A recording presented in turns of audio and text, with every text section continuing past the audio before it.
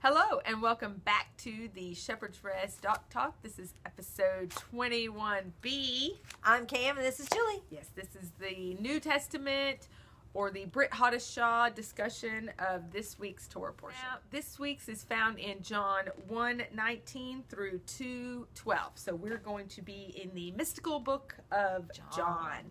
He is so different than the others. Yeah.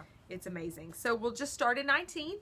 It says, "Now this was the witness of John when the Jews sent from Jerusalem priests and Levites to ask him, 'Who are you?'"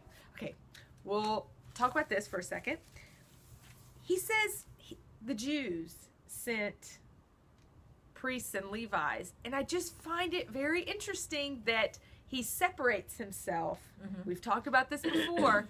He kind of distanced himself from the people who live in Judea. Yeah. The Judean area seem to be called the Jews. And I don't know if it's because of governmental separation, but we also will see later on in the Torah portion when Yeshua begins to pick his disciples, he calls them Israelites. Yes. So there is a definite distinction between what Yeshua refers to these men as and what these men refer to the people in the Judean area as. So I would propose that a lot of the disciples are from the northern kingdom that have been scattered.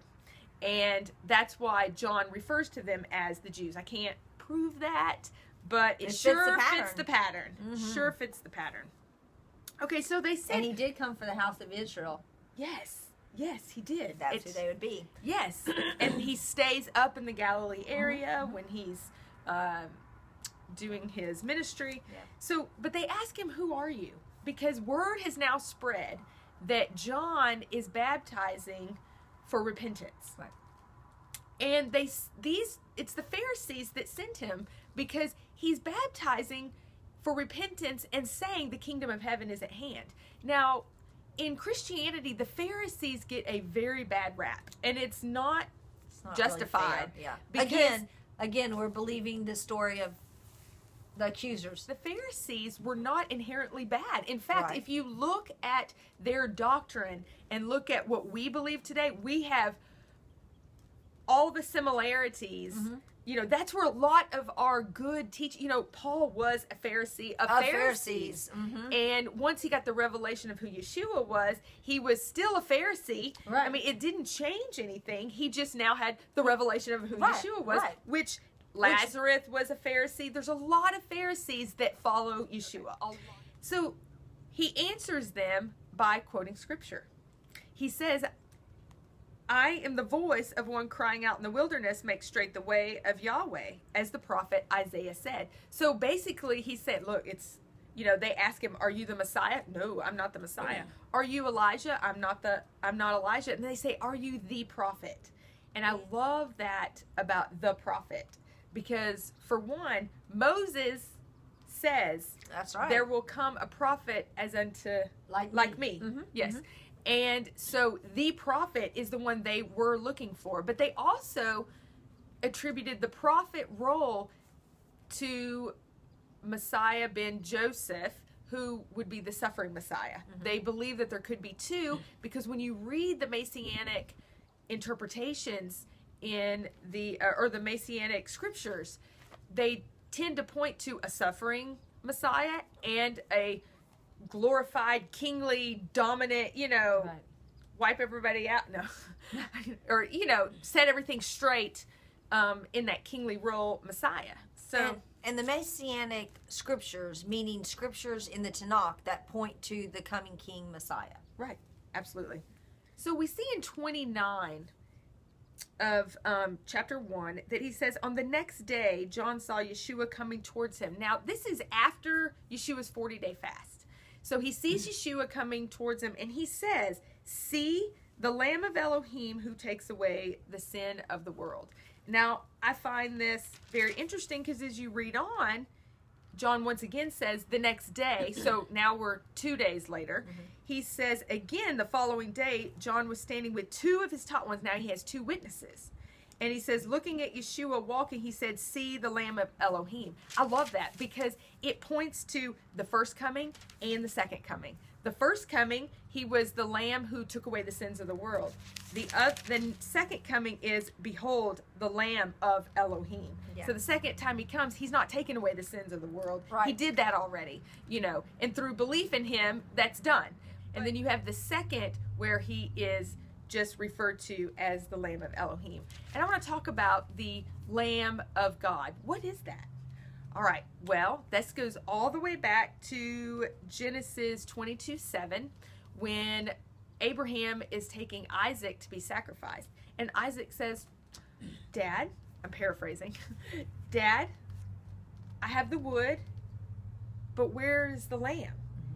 And Abraham, in a cryptic way, says, God will provide himself the lamb. Yeah. So if you'll notice, he didn't provide a lamb for them later on. No, he provided a ram. Yep. So when John says, behold, the Lamb of God that takes away the sins of the world, he is referring to that lamb, that ascending offering, that offering that's offered every morning and sandwiched with the offering at the end, right, which is also a lamb. And all the other sacrifices fit in between those two. So when he says the lamb, he's not necessarily referring to the Passover lamb, because that's a peace offering. That's right.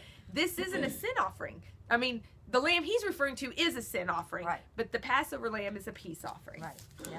Okay, so the two witnesses that John has with him when he says the second time, behold the lamb, begin to follow Yeshua. Mm-hmm. So John was basically pointing, there he is. That's the one I've been telling you guys about. So those two witnesses begin to follow him. I see it like a baton pass. Yeah. Yeah, now I give it to you. Now you. Right, because after this, we really don't see much of John. He becomes imprisoned and... Well, it's the idea of less of me and more of you. Yes. Ooh, very good. Yeah. Yes, very, very good. These two disciples of John that are now passed on to Yeshua begin following him, and Yeshua says something very interesting. He turns around and he says, what do you seek? Mm-hmm. And I just think that's so important as to, he really does ask every single one of us that. What do you seek? What is it that you want? Do you want truth? I'll reveal myself as truth. Are you wanting this? I reveal myself Psalms as 18. This. Yes, when you said it, I was 18. Like, it's Psalms 18. Yes, that's what I saw too. 27, he says, what do you seek? And he's asking all of us that. What is it that you seek? And I'm like, truth, just truth. And let me tell you, that's a hard one sometimes, you know. Yeah. And they want to know where he's staying, and he says, come and see. Now I want to talk about that come and see. I want to tell. Is he Southern? Wait, no, hang on. Don't say it. I want to tell a story. I want to tell a story. I'm a northern girl from the north, from the Chicago area. And when I moved down here, I will never forget. I was working at a restaurant, and a girl was training me, and she said, Julie, come see. And I went over fully expecting to look at something, right? But she told me something in my ear. Uh-huh. And I learned something. She wanted to tell me, something about the serving process. But that was so strange to me that she said, come see, because I didn't understand that saying at all. And when I'm reading this and I researched and I learned that come see means learn. I thought, oh my gosh. How funny. The Cajuns have it right. And it's not necessarily a Southern thing. It's a very Cajun thing. Yeah. You know, it's a very Louisiana thing. Come see, when you want to teach something.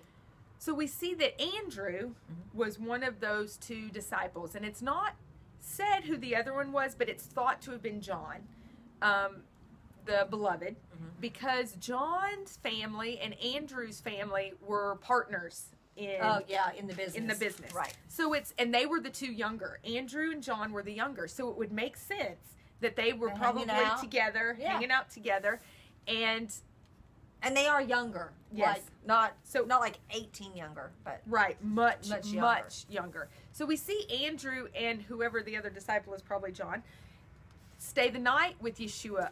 It's said that it was Shabbat. And they spent the evening with him, and they brought in the Shabbat meal, and just learning to the point that Andrew, the next day, goes to Peter, his older brother, and says, we found the Messiah. So Simon, all excited, is ushered into his presence, and Yeshua says, I love it. Yeshua says, oh, I'll just read it. I don't want to paraphrase this. You are Simon, the son of Jonah. You shall be called Kepha, which means a stone.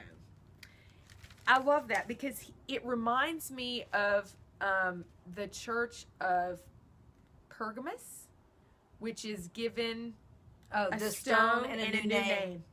And oh yeah, I never thought about that. Yeah. Yes, that's what it reminded me of. And and a new name, yeah. Right. And you have in your Torah portion a new name. You know, Jacob's given a new name. And here Peter's going to play a role, an important role. He's going to be one of his closest disciples, and he's given a new name. And it's a hint as to a little stone, a pebble. Right.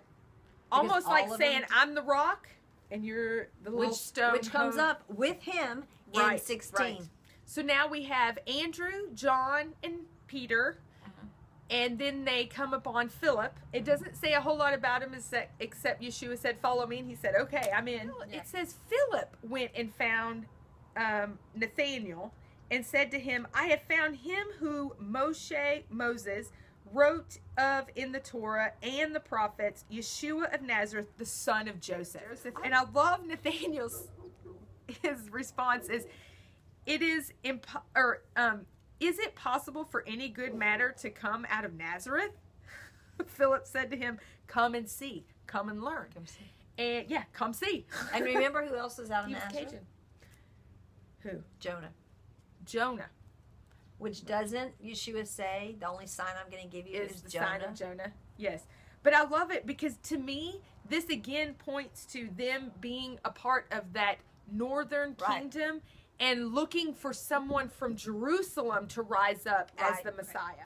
And then another thing pointing to my theory here is that Yeshua's response is, see truly an Israelite in whom is no deceit. He calls him an Israelite. He doesn't call him a Jew. They're not called Israelites at that time. Right. They're called Jews. Yeah, right. So to call him an Israelite, to me, points to the fact that he is from the northern kingdom, and here you have the Messiah calling all these northern kingdoms first. Right. Well, we'll look at the pattern now. We're all coming in from the northern kingdom, and the Jews in the land at the time now will be the last ones to get that revelation of who Messiah is. Same pattern. Okay, so Nathanael's curious now. He says, wait, how do you know me? How do you know who I am? And he says, from where do you know me? Yeshua answered and said to him, before Philip called you, when you were under the fig tree, I saw you. This has so much meaning because under the fig tree refers to Solomon's kingdom when things were so plentiful that everyone sat under their own vine and fig tree. It's a messianic it will happen again. Implication of abundance. You know, you will have